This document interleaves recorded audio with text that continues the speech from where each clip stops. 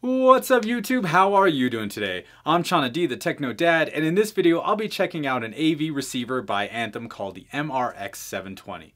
And we're going to get into it right after the jump.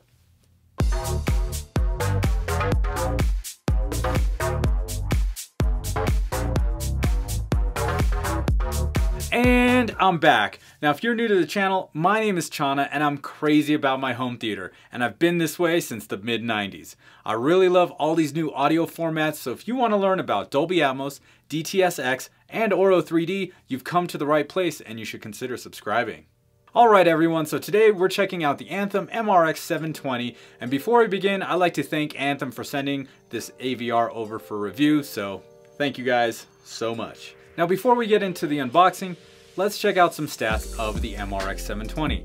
This is Anthem's least expensive Dolby Atmos AVR, which comes in at $24.99. No, definitely not cheap.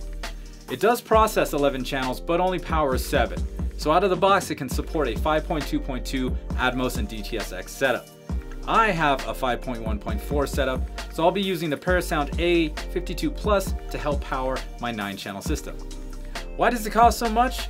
Well, I've heard some tall tales about Anthem Room Correction, or ARC for short, which is their proprietary room correction software. So I'm really excited to get this in my living room and see what's up. Now the MRX is rated at 140 watts per channel into 8 ohms with 2 channels driven. I will be powering the front stage and the rear height channels with the Parasound A52 Plus, so the MRX 720 will be powering 4 channels, the surrounds and the front heights. Alright, enough talking. Let's go upstairs and check it out. Oh yeah.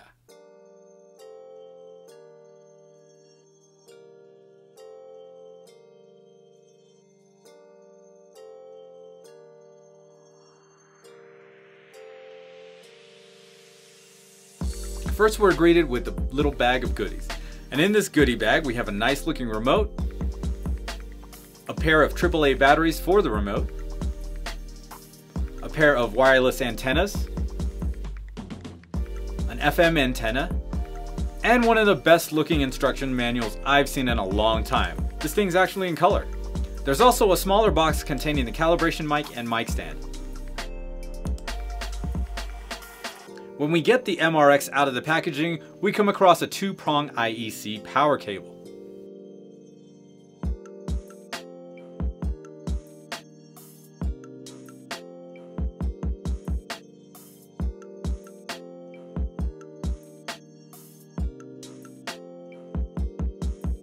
Alright, let's check out the front panel. On the left we have navigation buttons to go through menus in case you don't have your remote handy. Below that we have a flip down panel that reveals a 1¼ inch headphone jack, HDMI input, and a USB port for software updates. In the center we have a large LED display with 6 selection buttons underneath.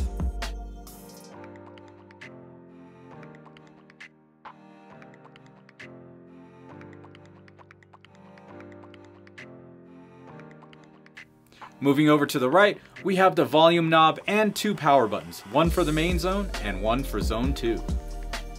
That's it for the front. Let's turn around, check out the back. Let's start on the left with 2 antennas, the wireless antenna and the FM antenna. Below that we have a ground screw for attaching a turntable. At the bottom, we have the 11.2 pre-out section. Above the pre-out section we have the analog audio inputs and outputs. To the right we have the digital audio inputs and outputs, optical and coaxial inputs with 1 optical output. To the right we have IR input, trigger output, and an RS-232 interface. At the top we have 7 HDMI inputs and 2 HDMI outputs. And at the very bottom we have 7 speaker terminals, and the 2 on the far right are assignable between Zone 2, Surround Back, and Height 1.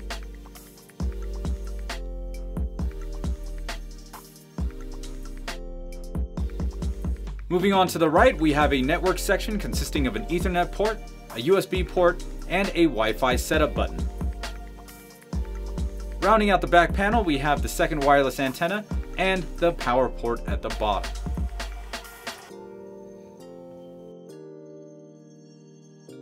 One thing I do want to take note of is the chassis of this AVR. It's got this textured enclosure, which is a really nice touch. Good job, Anthem. Alright, now let's unbox the mic and the mic stand. First, we see a card with a web address to download the Anthem room correction software. Next, we have a long Ethernet cable, a long USB cable, the Anthem calibration microphone,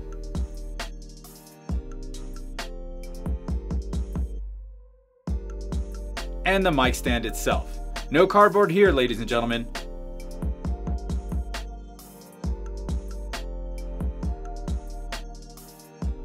One thing that was kind of annoying was having to set up my gaming PC on the dining table to run the Anthem room correction. But hey, you know, just had to do it.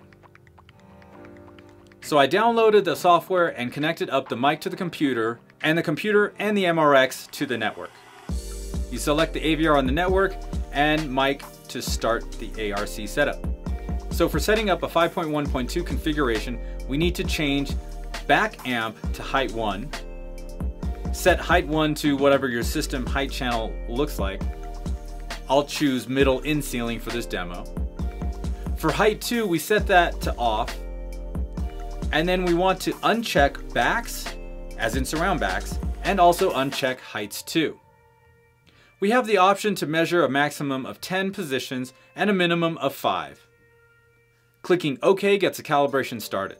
Now I'm just going to speed this up for our purposes.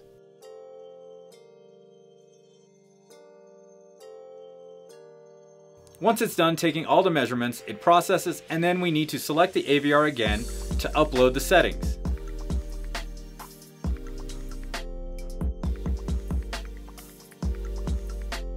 We get a message saying the upload is complete, and we get a report of the calibration. You can either print this or save it as a PDF. I saved it as a PDF and left a link down in the description for you guys to download and check it out if you're interested.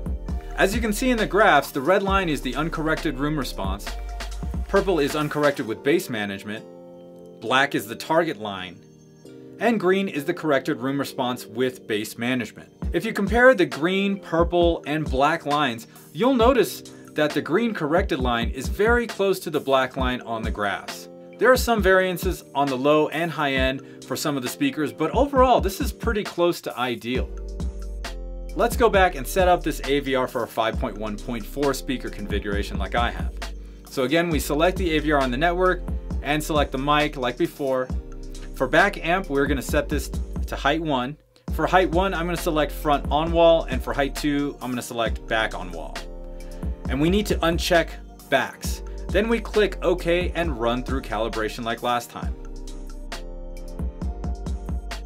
Okay, now that all that's done, I bet the big question on your mind is, how does ARC sound? And is it worth the cost? And the short answer is, a big fat yes.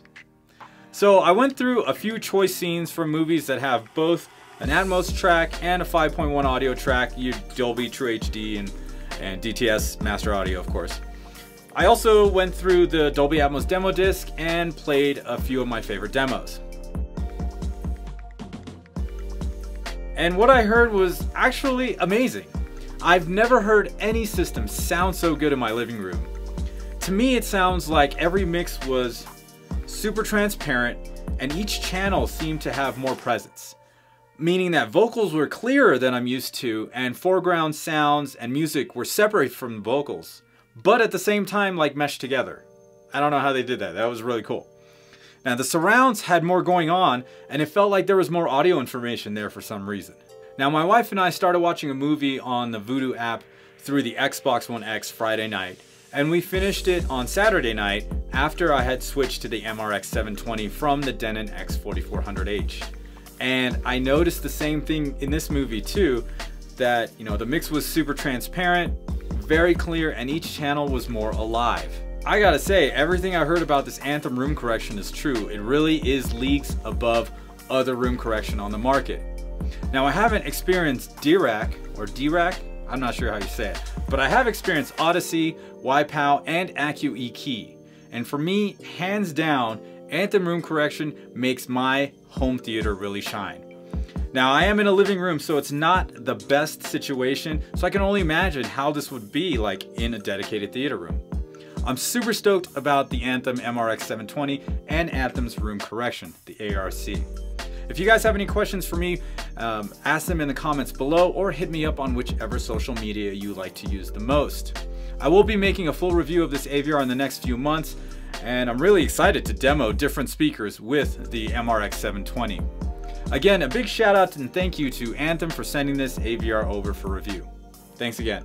Well, that's pretty much it for this video. If you liked it, go ahead, smash that like button. And don't forget to subscribe to my channel using the button in the middle of your screen. Once again, my name is Chana D. I am the Techno Dad, and I'll see you next time.